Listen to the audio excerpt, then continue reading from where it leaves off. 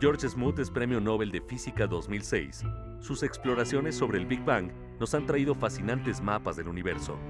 En el siguiente fragmento de una entrevista exclusiva para la oveja eléctrica de Canal 22, Smoot conversa con Pepe Gordon sobre las perspectivas que abren los majestuosos paisajes que investiga. And you know, when we are talking about the models of the universe, the maps of the universe that you see, this has an influence in the way you look to the world.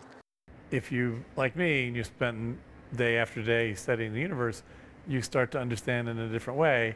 You get used to the time scales, you get used to the huge scales.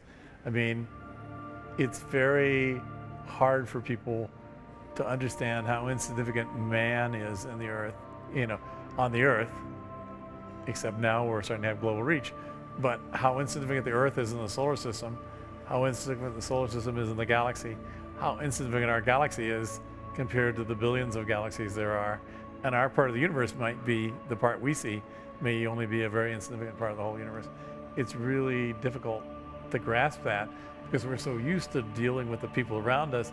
We think it's important. We get mad at somebody, it's the most important thing in the world.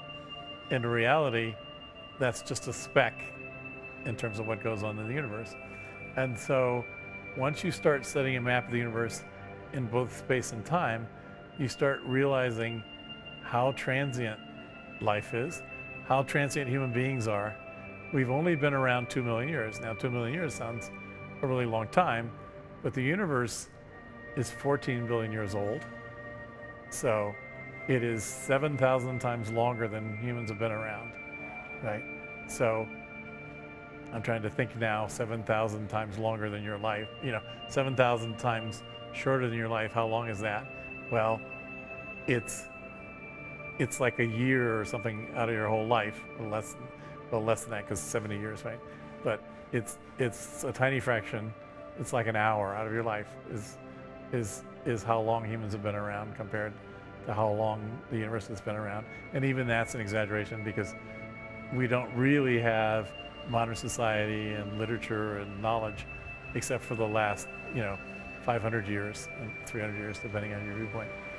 And so you get a very different perspective on humans' role in the universe,